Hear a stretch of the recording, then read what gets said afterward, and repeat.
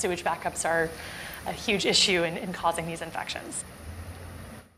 Flooding and contaminated water seeping into Cahokia Heights. Tonight we are digging into Washington University's new research on a problem residents say they have battled now for decades. Tonight, a possible solution on the horizon.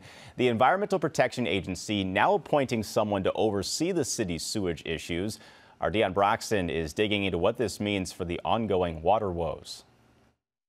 It floods so bad you gotta have a canoe to get in and out. It's a problem First Alert 4 has reported on for years. Flooding is bad in Cahokia Heights. They don't even want to come out and clean the ditches out. Charles Tiller says the problem has persisted in his neighborhood since the 90s. More flooding is happening within this region every year. Now the United States Environmental Protection Agency is taking another step.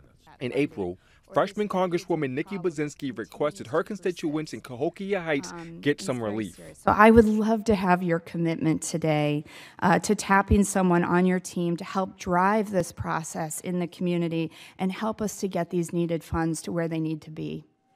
You have my commitment to do that. Relief is coming in the form of Coordinator Beth Murphy, who will help the city obtain federal funding for sewer fixes. The city has been under an EPA order since 2021, but since then, flooding continues. A scientific study showed elevated levels of bacteria in residents, and some residents filed a lawsuit. A lawsuit against the city of Cahokia Heights, the Water District, and the Sanitation District points out a lot of places that flood in the city. This place here at 82nd and Bluff is one of them. Since 2019, residents, as a part of a recent court filing, cite 91 documented instances of raw sewage coming out of government-owned pipes and into their home.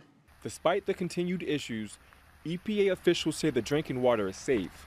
The city has received millions the last few years to fix sewers and storm drains, but officials always say more money is needed. That water come off of that hill and just flood all this out. With the addition of a federal coordinator, the hope is that this person will help the city secure more money, speeding up the process slated to last almost 2 decades. In Cahokia Heights, Deon Broxton, First Alert 4.